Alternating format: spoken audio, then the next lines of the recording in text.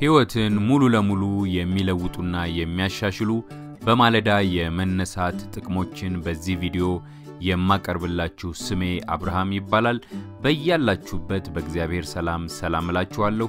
እንግዳ ይሆናችሁ እንኳን በሰላም መጣችሁ። ሰብስክራይብ በማድረግ የኛ ቤተሰብ እንድትሆኑ ጠይቃለሁ።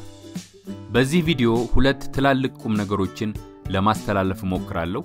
የመጀመሪያው ቁም ነገር ከእንቅልፋችን 11 ሰዓት ተኩል ወይም በፈረንጆቹ አቆጣጠር 5 ሰዓት ተኩል ማልደን በመነሳታችን የምናገኛቸውን ትላልቅ ጥቅሞች እናያለን። እነዚህ ጥቅሞች አንዳንዶቹ ግልጽ ናቸው፣ አንዳንዶቹ ደግሞ ትንሽ ደበቅ ያሉ ናቸው። ዞሮ ግን የጤናና የሀብት እንዲሁም ደግሞ የስኬቶች ሁሉ መሰረቶች እነሱ ናቸው። በሰፊው እናያቸዋለን። በሁለተኛው ክፍል እንዴት ከእንቅልፋችን ማልደን መነሳት እንዳለብን ለመመልከት እንሞክራለን። ምክንያቱም አንዳንድ ሰዎች በማለዳ ከእንቅልፍ መነሳት አስፈላጊ እንደሆነ ያምኑና ከእንቅልፋቸው ማልደው መነሳት ግን ያቀታቸዋል። እንዲህ ያለ ነገር ብዙን ጊዜ መለከታለሁ። ምናልባት እናንተም ተመልክታችሁ ይሆናል። በማለዳ ለመነሳት ወስናችሁ ሰዓታችሁን ትሞሉና ትተኛላችሁ። ከዚያም አላርሙ ሲጮህ ተነሱና አላርሙን አጥፍታችሁ ተመልሳችሁ ትተኛላችሁ። ካልጋችሁ ለመነሳት በጣም ይደክማችኋል። ከዚህ ጋር ጎን ለጎን ማታ መተኛት ታስቡና በማይረባ ነገር ምሽቱን አሳልፋችሁ ወደ አልጋችሁ የምትሄዱበት እኩለ ሌሊት ላይ ነው። እነዚህን አጠቃላይ ነገሮች መቀየር የማይቻል ይሆንባችኋል። እንዴት እነሱን እንደምትቀይሩ በዚህ ቪዲዮ አሳያችኋለሁ። በቅድሚያ በማለዳ መነሳት የሚሰጠውን ጥቅም በመዘርዘር እንጀምር። አንደኛ ዘ ታይም ቡስት። አርፍደው ከሚነሱ ሰዎች ጋር ሲነጻጸር በማለዳ የሚነሱ ሰዎች ሰፊ ጊዜ ይኖራቸዋል። ብዙ ሰዎች አርፍደው ስለሚነሱ የተጣበበ ጊዜ ይኖራቸዋል። በጣም ልናውቀው የሚገባው ነገር አሁን በመንኖርበት ምድር ውስጥ ጊዜ እጅግ ዋጋ ያለው ነገር መሆኑን ነው። በርካታ የድርጅት አመራሮች የዕለቱን ሥራ ከመጀመራቸው በፊት ጠዋት ተነስተው ያስባሉ። ለምሳሌ የአፕል ካምፓኒ ባለቤት የነበረውን ስቲቭ ጃብስን ብንወስድ ጠዋት 5 ሰዓት ተኩል ኤኤም እስከ 6 ሰዓት ተኩል ኤኤም ባለው ጊዜ ቀድሞ በመነሳት መስራት ያለበትን ቀድሞ ያቀዳል። ስለዚህ በማለዳ ቀድማችሁ መነሳት ከለመዳችሁ የዕለት ተግባራችሁን በአግባቡ መከናወን የምትችሉበትን ጊዜ ሰፊ ጊዜ ታገኛላችሁ። ሁለተኛው ጥቅም ደግሞ ፊትነስ ኮንሲስታንሲ የሚባለው ነው።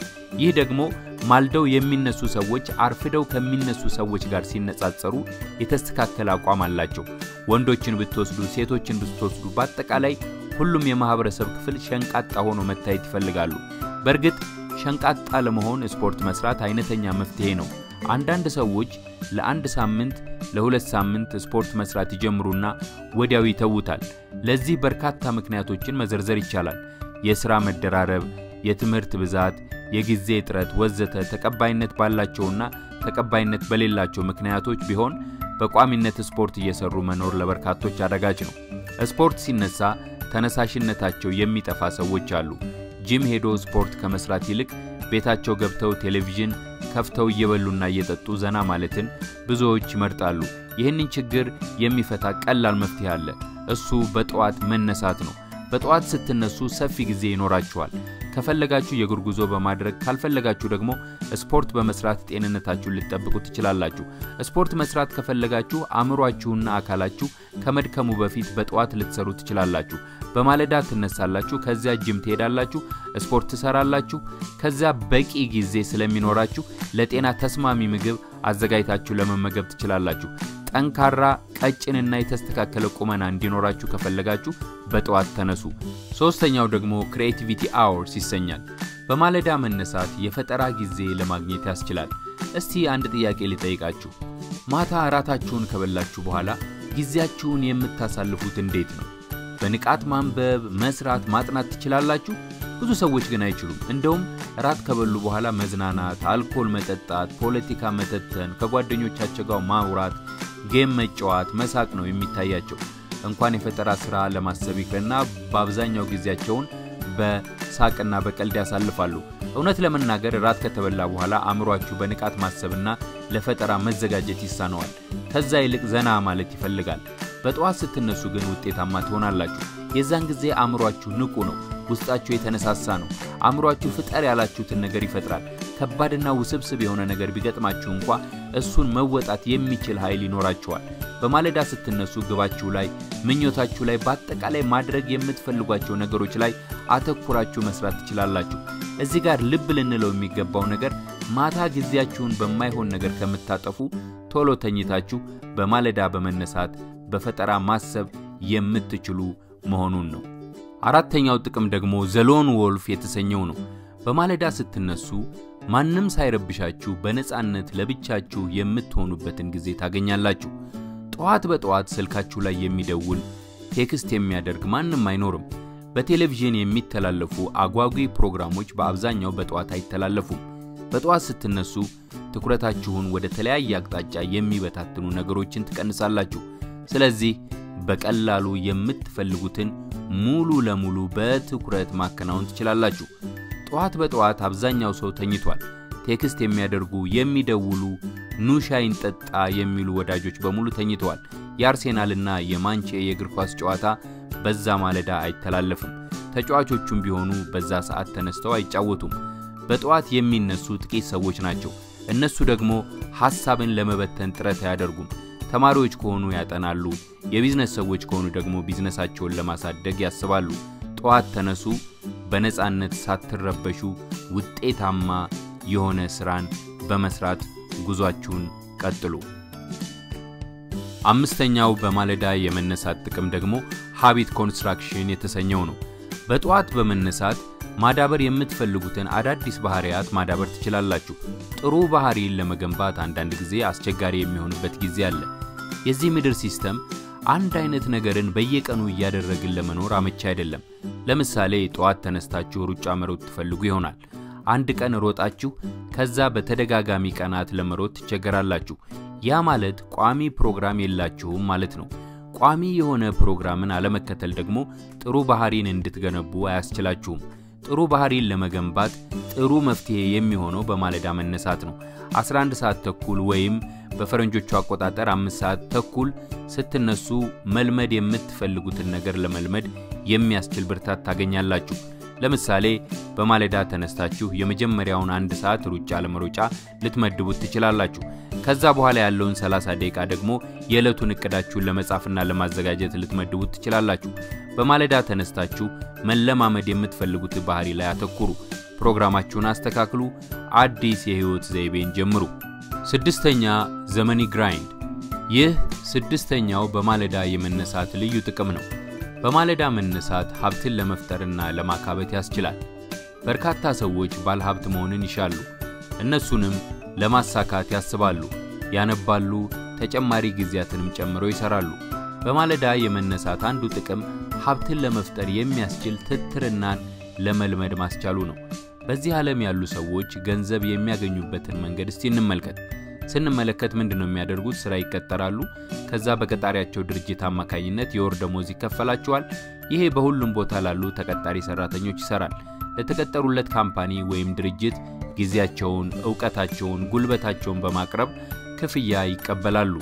አሁን ዘመኑ ስለተሻሻለ ክፍያን በመቀጠር ብቻ ማግኘት እየቀረ መጥቷል። ዛሬ በመንኖርበት ዘመናዊ ዓለም ሰዎች የተለያዩ የፓርታይም ስራዎችን በመስራት ገቢያቸውን ያሻሽላሉ። በጧት በመነሳት የትርፍ ጊዜን ስራ ቶሎ ጀምሩ። ይሄ የትርፍ ጊዜ ስራችሁ እያደገ መጥቶ የሙሉ ጊዜ ስራችሁ ሆኖ ወዳችሁ የምትሰሩት ሊሆን ሁሉ ይችላል። ኢንተርፕረነርሺፕን በመጠቀም የተለያዩ ስራዎችን መፍጠር ትችላላችሁ። ኢንተርኔትን፣ ዌብሳይትን በመጠቀም ተከፋይ መሆን ትችላላችሁ።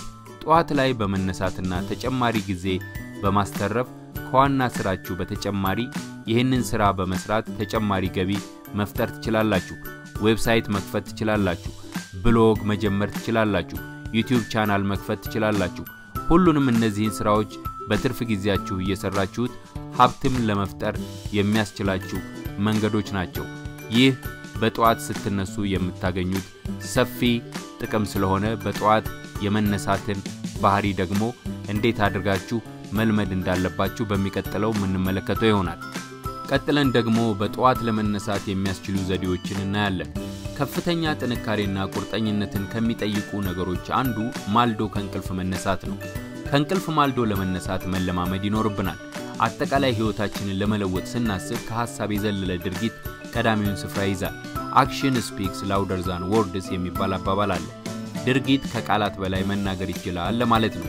ማልዶ ለመነሳት የሚፈልግ ማንኛውም ሰው ቀጥሎ የምዘረዝራቸውን ሁለት ነጥቦች እንዲጠቀምባቸው መክራለሁ። የመጀመሪያው ዋን ባድ ናይት የተሰኘው ነው። እስካሁን ካሳለፋችሁት ምሽት ውጪ የተለየ ምሽት ለማሳለፍ ወስኑ። በማለዳ መነሳትን ለመልመድ ስታስቡ ቀድማችሁ መተኛትን መልመድ ይኖርባችኋል። ብዙ ሰዎች ማልዶ ለመነሳት በጊዜ መተኛት አስፈላጊ መሆኑን ቢቀበሉም በጊዜ ግን አይተኙም። ቀደም ሲል የለመዱት ነገር ስላለ በዛ ይታሰራሉ። ፊልም ሳያዩ መተኛትና ማንቀላፋት የማይችሉ አሉ። እናንተ ግን ዛሬ ፊልም ሳታዩ በጠዋት ለመነሳት በጊዜ ተኙ። የተለየ ምሽትን አሳልፉ። በፊት ማድረግ የለመዳችሁትን ነገር ለአንድ ምሽት አቁሙ። ጉዟችሁን ጀምሩ። በጠዋት 11 ሰዓት ተኩል ወይም ደግሞ በፈረንጆቹ አቆጣጠር 5 ሰዓት ተኩል መነሳት ይኖርባችኋል። ከእንቅልፋችሁ እንደተነሳችሁ ተመልሳችሁ አትተኙ። ከአልጋችሁ ውረዱ። ከባድ ቁርስ ተመገቡ። ከበድ ያለ ቁርስ ተመልሳችሁ እንዳትተኙ ያደርጋችኋል። ብዙ እንቅልፍ ስላልተኛችሁ ሰውነታችሁ አድሬናሊን የተባለውን ሆርሞን ያመነጫል። ይህ ሆርሞን ሰውነታችሁ ንቁ ሆኖ እንዲቆይ ያግዛችኋል። ሰውነታችሁ ባለመደው ሁኔታ ውስጥ ሲገባ አዲሱን ነገር ተቋቁማችሁ እንድትወጡ እገዛ ያደርግላችኋል። ማታ ራት ከተመገባችሁ በኋላ ትደካከማላችሁ። የዛን ጊዜ ፊልም ሳታዩና ጊዜያችሁን በሆነ ባልሆነው ሳታጠፉ ቶሎ ብላችሁ ተኙ። ከዛ እንደተለመደው በማለዳ ተነሱ። ልክ ከአልጋችሁ እንደወረዳችሁ ቁርሳችሁን በፍጥነት ተመገቡ።